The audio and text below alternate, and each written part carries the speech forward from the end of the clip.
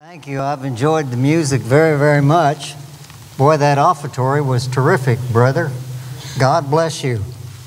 I am grateful to be here today and thanking the Lord for His goodness and His grace.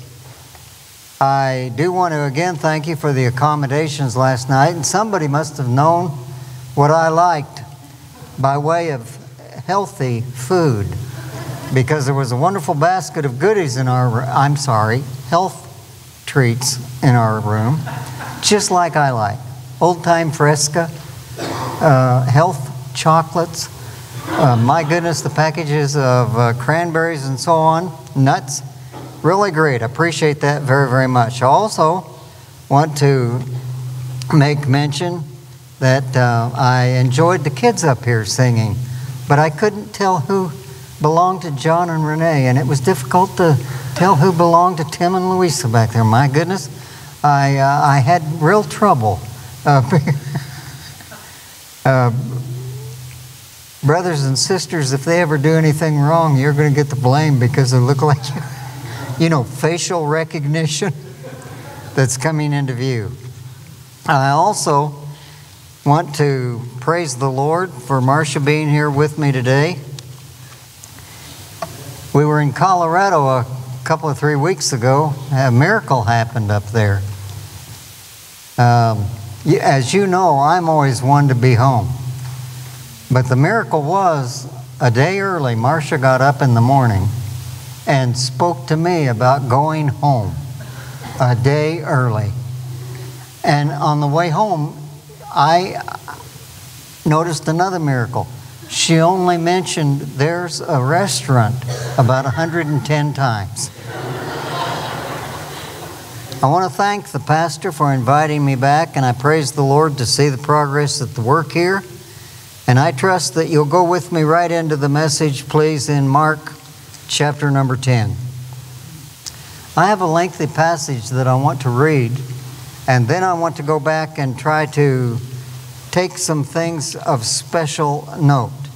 And so I'm going to begin my reading in Mark chapter number 10 and verse number 19. I hope that you'll follow along silently as I read aloud. Beginning in verse number 17, and when he was gone forth into the way, there came one running and kneeled to him and asked him, Good master, what shall I do that I may inherit eternal life? And Jesus said unto him, Why callest thou me good? There is none good but one, that is God. Thou knowest the commandments, do not commit adultery, do not kill, do not steal, do not bear false witness, defraud not, honor thy father and mother. And he answered and said unto him, Master, all these have I observed from my youth. Then Jesus, beholding him, loved him, and said unto him, One thing thou lackest, go thy way, and sell whatsoever thou hast, give to the poor, and thou shalt have treasure in heaven, and come take up the cross and follow me. And he was sad at that saying, and went away grieved, for he had great possessions. And Jesus looked round about, and saith unto his disciples, How hardly shall they that have riches enter into the kingdom of God? And the disciples were astonished at his words. But Jesus answereth again and saith unto them, Children, how hard it is for them that trust in riches to enter the kingdom of God. It is easier for a camel to go through the eye of a needle than for a rich man to enter into the kingdom of God. And they were astonished out of measure, saying among themselves, Who then can be saved? And Jesus, looking upon them, saith, With men it is impossible, but not with God, for with God all things are possible. Then Peter began to say unto him, Lo, we have left all and followed thee. And Jesus answered and said, Verily I say unto you, there is no man that hath left house, or brethren, or sisters, or father, or mother, or wife, or children, or lands, for my sake and the gospel's, but he shall receive 100-fold now in this time houses, and brethren, and sisters, and mothers, and children, and lands, with persecutions, and in the world to come eternal life. But many that are first shall be last, and the last first. I'd like for us to go to the Lord in prayer and ask God's blessings upon the message this morning. and that Jesus Christ might be glorified. As I said in Sunday school, I'm glad to have my son and his family here with us today. Son, would you please stand and lead us to the throne of grace in prayer?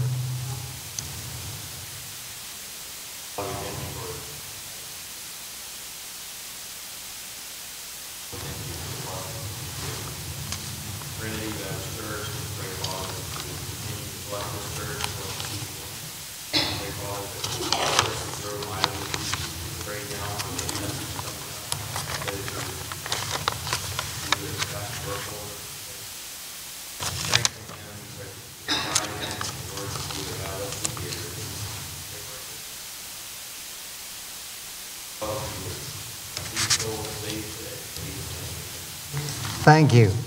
Now let's go back to the beginning of this reading this morning and take some things of special note. First of all, I note in verse number 17 the setting. And when he was gone forth into the way. Now that should be compared to the next page, verse number 32. And they were in the way going up to Jerusalem. And Jesus went before them, and they were amazed. And as they followed, they were afraid. And he took again the 12 and began to tell them what things should happen unto him, saying, Behold, we go up to Jerusalem, and the Son of Man shall be delivered unto the chief priests and unto the scribes, and they shall condemn him to death, and shall deliver him to the Gentiles. And they shall mock him, and shall scourge him, and shall spit upon him, and shall kill him, and the third day he shall rise again. Therefore, when I see in verse number 7, and when he was gone forth into the way, I'm automatically referenced to the last part of the life of Jesus Christ before he went to the cross. He was going to the cross. He was in the way. And that was the way of the cross that, as the song says, leads home. When he was gone forth into the way. So please try to grab hold of the setting for just a moment. Jesus has basically had his 3 years of ministry. He is now funneling to the work he came to do, that of shedding his blood on the cross, that we might have forgiveness of sins, be saved, and go to heaven. When he was gone forth into the way. And next I observe that there came one unto him. Matthew tells us and Luke tells us in their chapters that this was a rich young ruler. Here the Bible says there came one running, mind you, as if to leave a sense of urgency. There came one running and kneeled to him and asked him. This fellow came to Jesus Christ in a, I'm going to say, way of humility, as it were. This fellow came to Jesus Christ in a way of respect, as it were. He came forth unto him, and he knelt before him. And he said very diplomatically, very kindly, Good master. And at this point, I don't think he was joking. I don't think he was coming haughtily or to trick Jesus as the Pharisees and scribes were wont to do. But I think he is coming unto Jesus in a degree of sincerity and in truth. He came forth running and asked him, Good master, here's what I observe then. What shall I do that I may inherit eternal life? That phrase has a ring of an omen to me, so to speak. What must I do? What can I do? Interestingly enough, Matthew tells us in his chapter rendition of this story that he said, What good thing can I do? That has the distinct ring of works to it for salvation. He wanted eternal life. Now, Mark amplifies that good thing to inherit. May I tax the thought process for just a moment? That has the ring to it, and some will disagree with it. It's all right, it's not a mountain I'm going to die on either. But that has the ring to it. I must be careful now. What can I do that I can put you obligated to me to have eternal life in heaven? That's the ring I get out of that.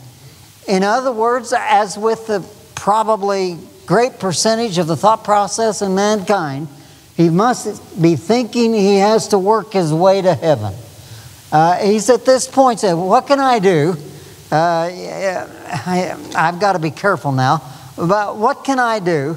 I'm a pretty good fellow, as it is already. But I'm lacking in something. And Matthew tells us again, please, the young man said, what lack I yet? Now, Jesus is going to reference that in just a moment.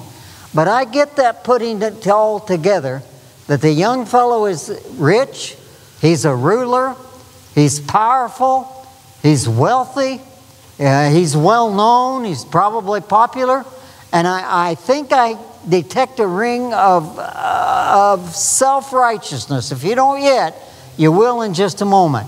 I think the guy is sincere. I think he senses his lack. That is a very true thing in every honest man and woman, boy and girl. A sense of lack. And I say that because of John chapter number 1 and verse number 9. That was the true light that lighteth every man that cometh into the world. What is it talking about? Everybody comes with an inherent knowledge that there is a God and they're going to have an appointment with Him one of these days down the road. Or again, I can cite Romans chapter number 1. God hath showed it unto them by the creation of the world. Verses 18 and 19. Everybody comes with that knowledge. A lot of people try to reduce it to nothing. They try to squelch it. They try to camouflage it. But be that as it may, down inside the depths of the heart of mankind, if he's honest with himself, I believe he knows there's a God, and he knows God created this whole shebang. It didn't evolve. It was spoken into existence. Man didn't come out of a bunch of orangutans. He was spoken into existence. And different from all of the animals in that God breathed into him the breath, and he became a living soul. What do I have here then? We have this young man coming to Jesus, and he is saying, what can I do? May I put it this way this time, that I might buy eternal life. And going along with that is what I said a moment ago, that God is obligated to me. That God says, old Joe down there, I hope there are no old Joes anyway around here today, but he's a good guy. I can't do without him. He deserves to come to heaven. There's not a person in this room, individually or collectively, who deserves to go to heaven. Frankly, even a saved person will admit he deserves to go to hell after he's gotten saved. The only hitch is, once you get saved, you're not your own. You're bought with a price. And you are going to glorify God these days. Even if you do a poor job of it down here, one of these days you'll be glorifying the Lord and Savior, Jesus Christ. Well, I see then that this guy is coming to the Lord, and he says, what must I do? What can I do? What shall I do that I, heavy on the I, might inherit eternal life? And so Jesus tables that just a moment, and he says, why callest thou me good? There is none good but one, that is God.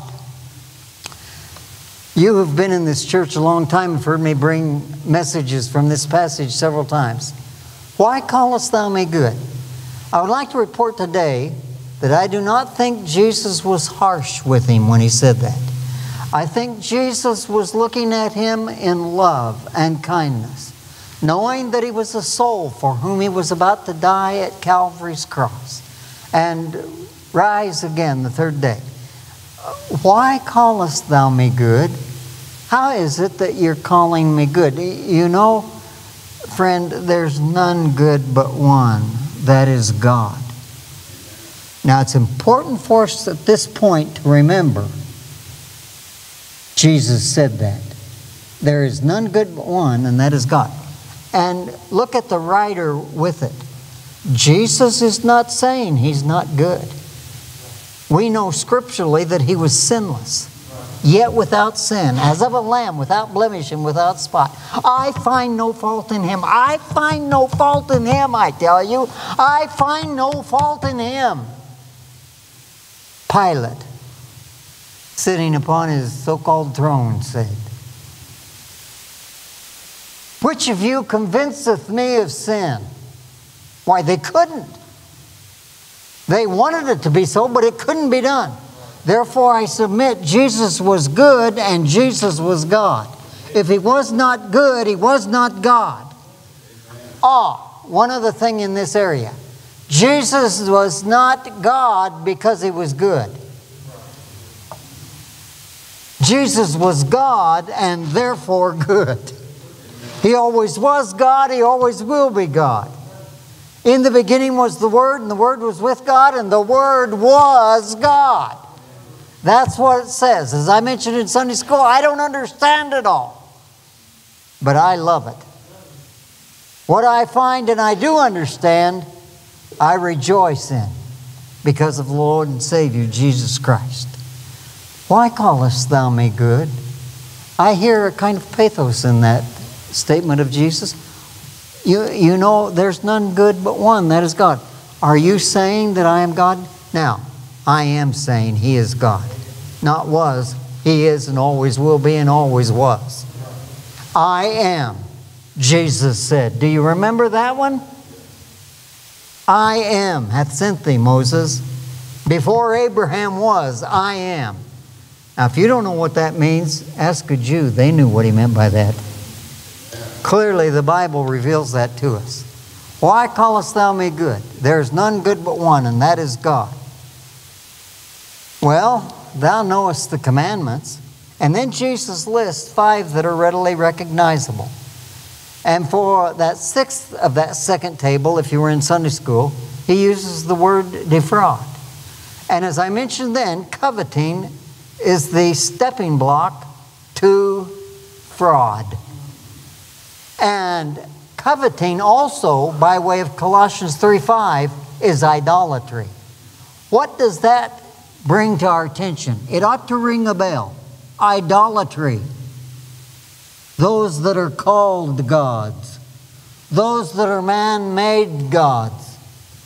I thought to myself when I was meditating upon this earlier this morning, that really an idol is a god made by a man, and therefore the idol is less than the man, and therefore, as man is wont to be and likes to be, his own God.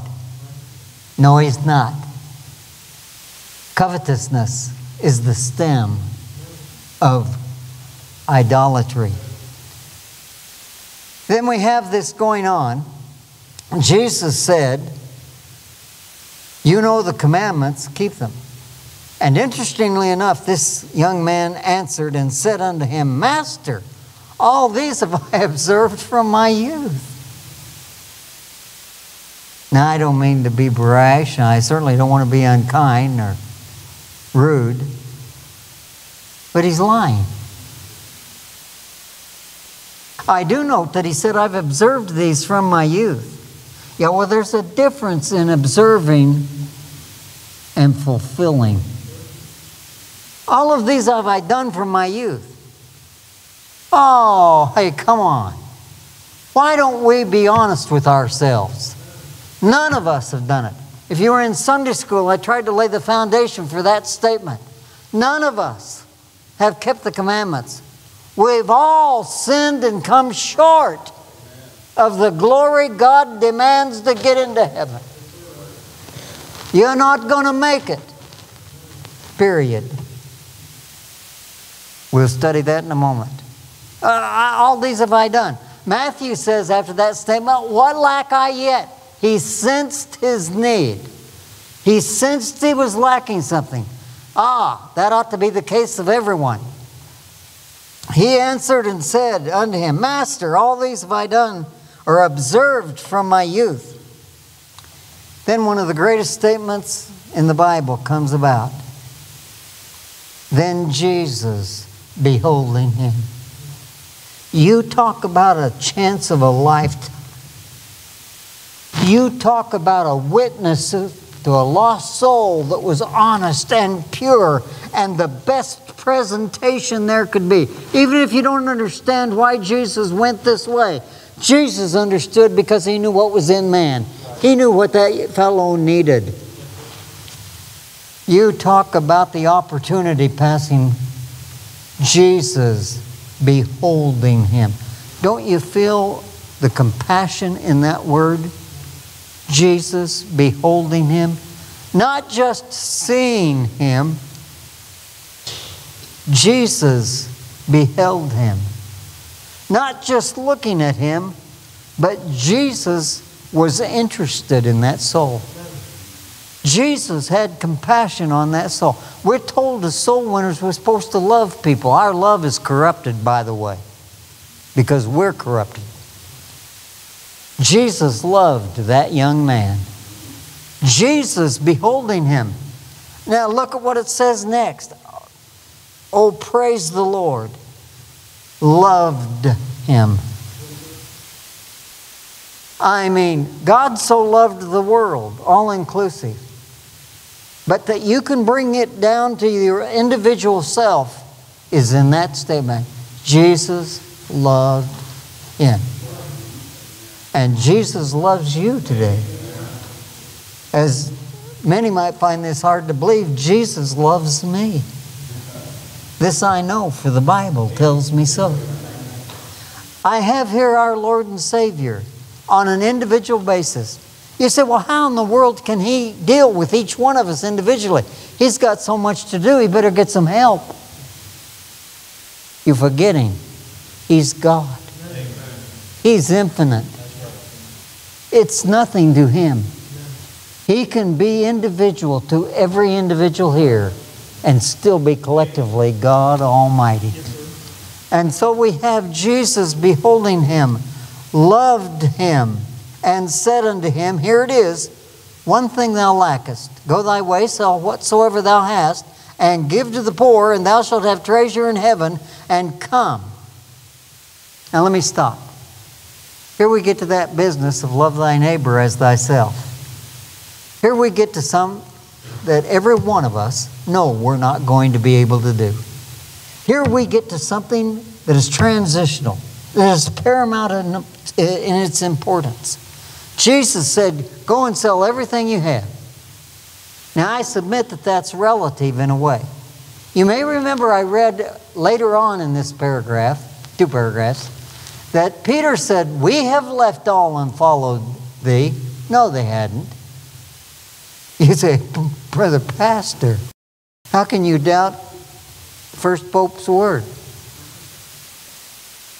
It's simple. Peter still had his fishing boat. And listen, you got to remember this. Those disciples were businessmen. They were in the business of fishing, brothers and sisters. And those weren't just little boats that they had.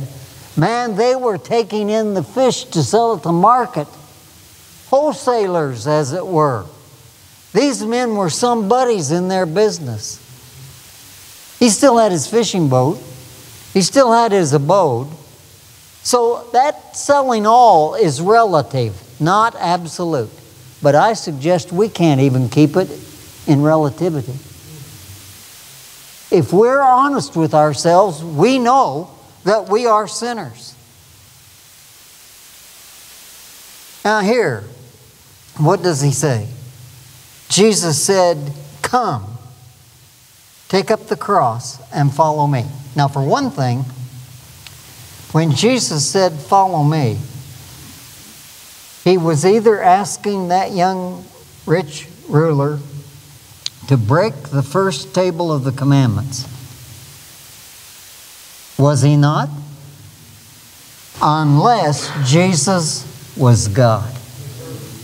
But since Jesus was God, He could do that. Now keep in mind, please, the angels told people, don't worship me, worship God. Now Jesus is saying, follow me. What do we have here? In reality, we have Jesus again referring to His deity. Why callest thou me good? There is none good but one, that is God. Here, come, take up the cross, follow me. Oh, what do you think of this? Jesus did not say, take up thy cross. Jesus said, take up the cross. I've already tried to lay the setting of this from later on in the chapter, where Jesus was in the way to Jerusalem. The cross was in the way, but the resurrection was also the victory. And so what do we have? Again, a reference to Jesus being God. Follow me. And he was sad at that, saying, that's what got him. Now, if he'd have stuck around, he'd realized he was not going to be the loser, right? How many of you would rather get lost who are here and saved today? A guy'd be crazy. As I've said before from this very pulpit, how rich are you folks? You're not rich? You're poverty-stricken? Well, the church of Smyrna was said by God, I know thy poverty, but thou art rich. He also told the Laodiceans, you say you're rich and you don't know that you're busted in every area. You're not rich? Are you saved? How much would you take for your salvation, Brother Brian? How about $1 million? Cash. American greenbacks.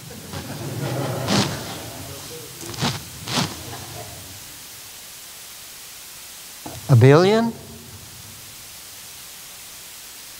Well, you must be rich, brother, in assets.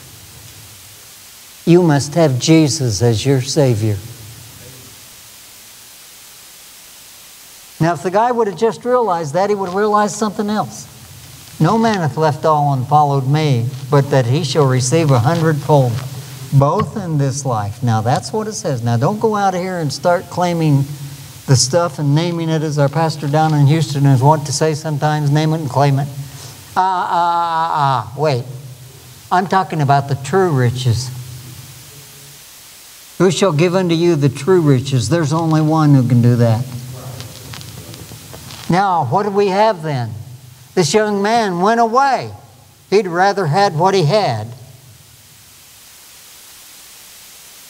and lose it someday, rather than take what he could get and never lose it.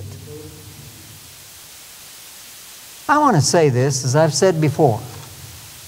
If we got saved and the Lord told us, now don't bother me anymore. You're on your own.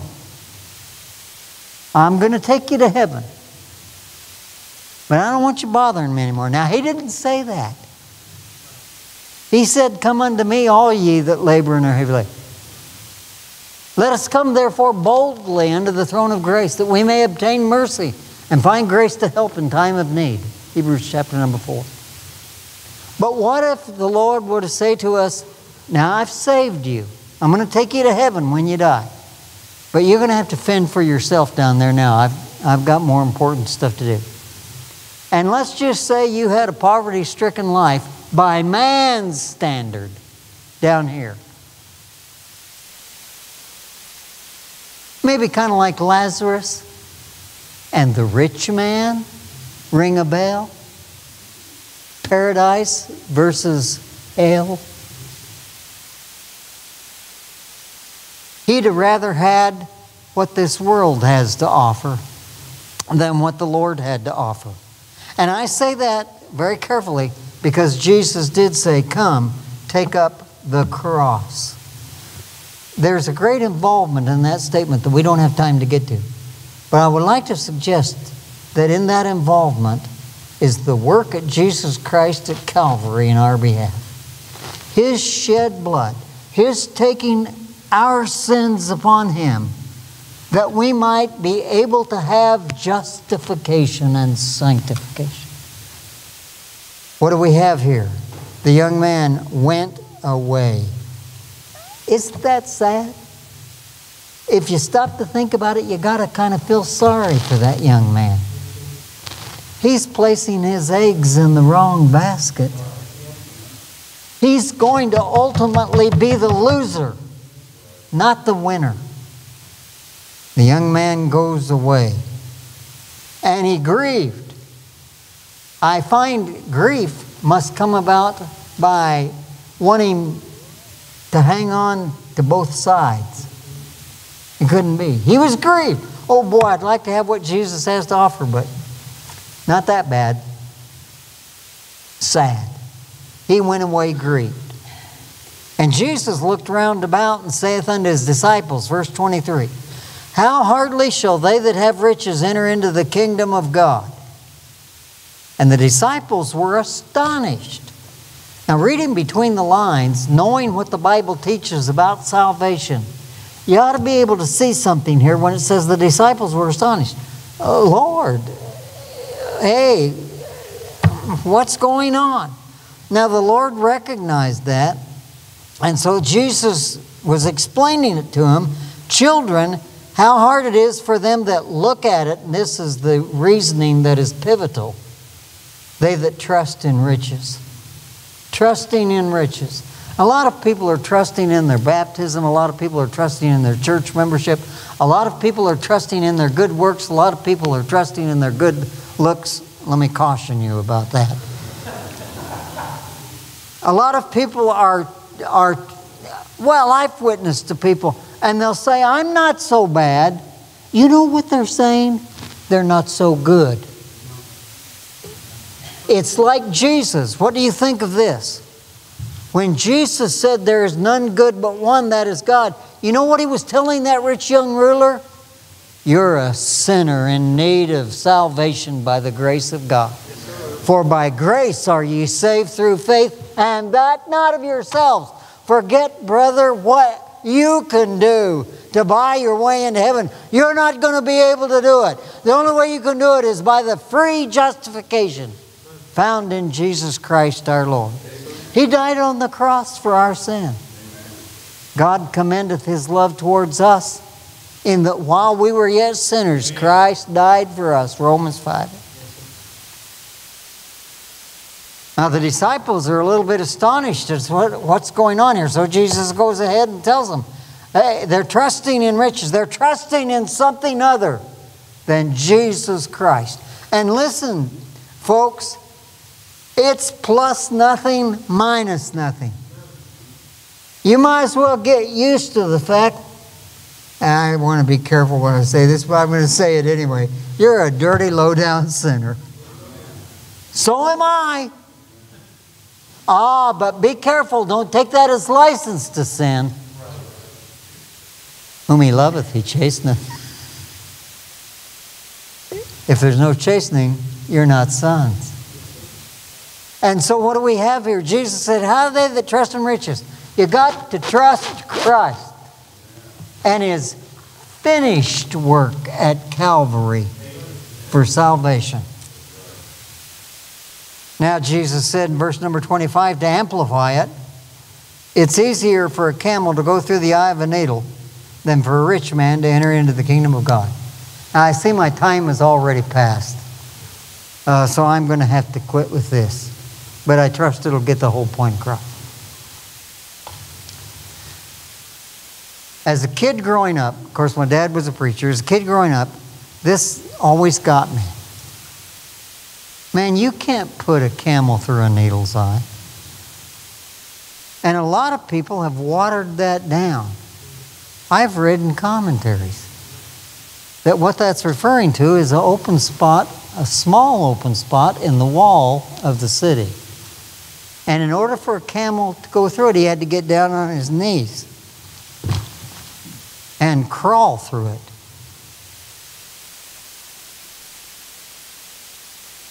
I've even said that before myself.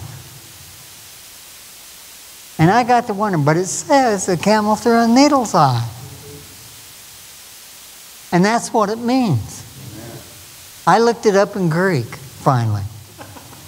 And studied. I know just enough Greek to be dangerous, brother. But that word eye is directly associated with sewing. S-E-W-I-N-G.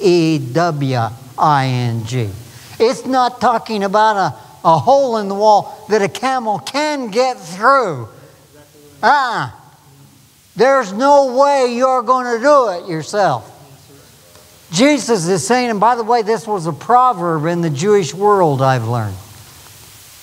Well, David, you're just as likely to climb Mount Everest as putting a camel through a needle's eye. They would use it as an exaggeration. Jesus is using it as an impossibility. That word eye means a needle's eye. Now, I'm willing to grant that the needles may have been a little bit bigger back then. I mean, maybe the thread wasn't so fine. But let's take a needle about that long with an eye about that big in it that you could put a piece of leather through if it were small enough. A camel's not going through that. And so the disciples asked, well, Lord, who then can be saved? And that statement is given in a negative fashion. It's what they're saying, and don't miss this. Lord, nobody can be saved, and they're including themselves. And yet Peter said later, we've left all and followed thee. That's not the key to getting it. The key is Jesus is God. And what did Jesus say? He said, Lord, who then can be saved? And Jesus, if I can put it in Burkholder terms, well, you can't. That's just the problem. You cannot get saved on your own, or even partially on your own. You can't do it. Jesus said, with man, didn't he? It is impossible. But with God, all things are possible. What do we have here then? Jesus said, why are you calling me thou good? Are you saying that I am God? Take up the cross and follow me. I submit the entire plan of salvation is in that phrase. Take up the cross and follow me. He's claiming deity. And then what did he say? Lord, who then can be saved? Well, you can't. With man. And you being a man. Or mankind, that includes the women. I don't want to get caught leaving the women out. They tell Congress on me. You can't. You can't. Oh Lord, we have no hope then. Well, with man it's impossible. But with God, you can get saved and go to heaven when you die. Now, everybody in this room who's saved needs to rejoice and be glad in that. Because we're poverty-stricken in ourselves. But in Jesus Christ, we can have the riches of glory. And not only that, but if you're here not saved today, Jesus is beholding you. Yes, you individually. And Jesus loves you. He knows all about you. He's got every hair on your head and face numbered. He knows all about that sinful thought process, sinful actions, sinful heart. And do you realize that He loves you anyway? You say, well, Brother Burkholder, you don't know how bad I am. That's probably true. You don't know how bad I am either.